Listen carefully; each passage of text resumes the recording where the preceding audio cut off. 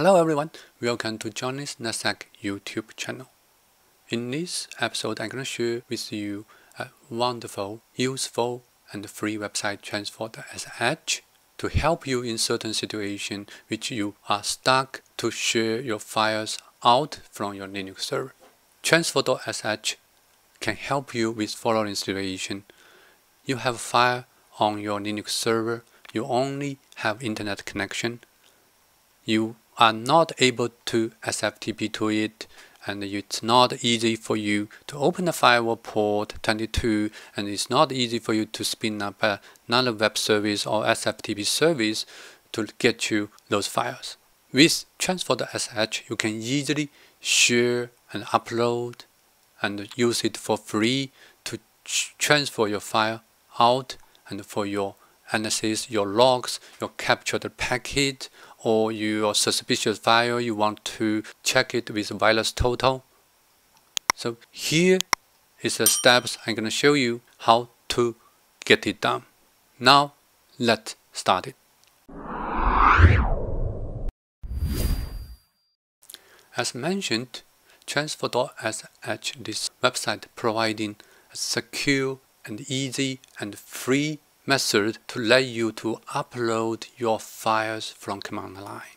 You can do it from a PowerShell, you can use in curl, you can use in wget to upload the files, and then you will get the URL to download the files you upload to Transfer.sh. All files will be encrypted in the transmission using a certificate. You also have an option to encrypt the file. The maximum size is 10 GB, and the files will be stored for 14 days on their website for you to download. Here are use cases from the website.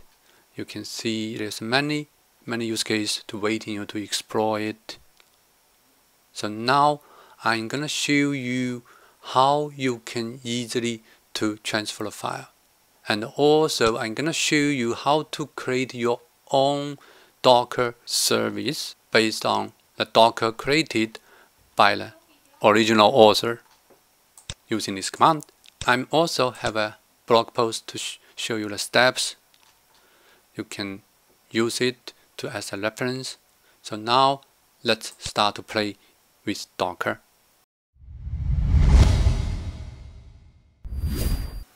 So I'm gonna use play with Docker to start some instance for testing. If you haven't used it, you can watch my other videos to get the usage, how to use play with Docker to practice your Linux skills. I'm logged in. If you go to the root folder, you will see this docker.log file. It is about 34 kilobytes file.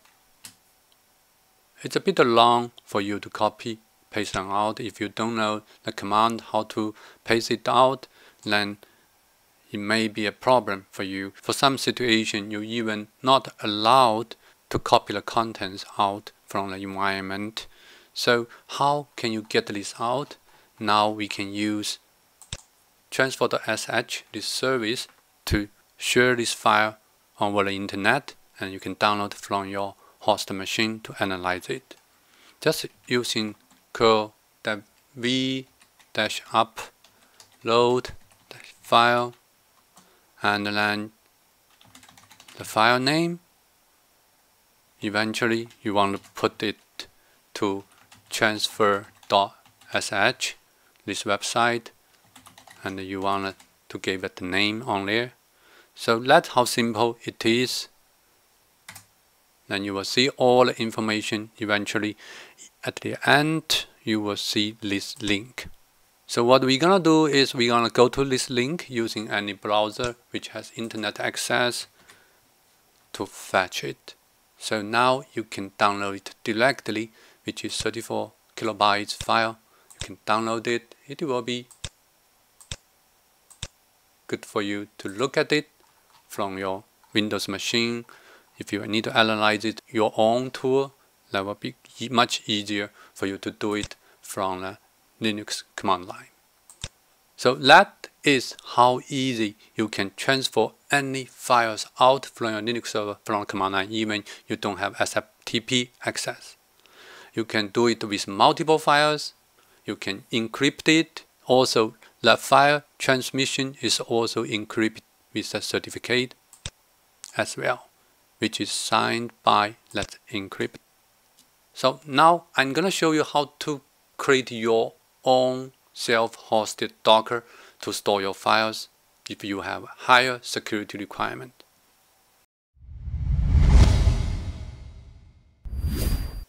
To deploy Transfer.sh Docker, you will find the command from their GitHub page. There are two commands. One is for running as root, or if you don't have root user, then you can use this parameter, no root, to run. So since we have root access to this instance, so we're gonna use in the first command, just copy and then paste in. Less than 1 minute, your Docker will be up and running, and then you can access it on the port 8080. Let's open the port to see how the website looks like. It's similar like original Transfer.sh website, but it's using a different URL.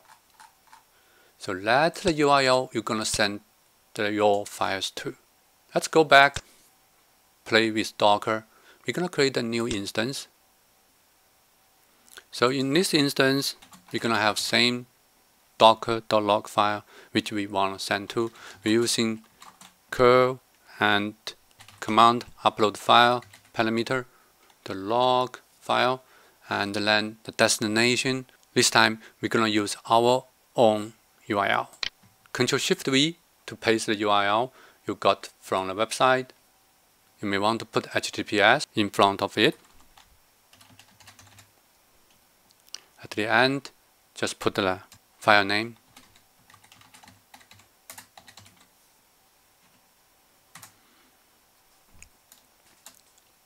TLS handshake failed, so basically we don't want to use HTTPS, so we're just using HTTP to transfer this file.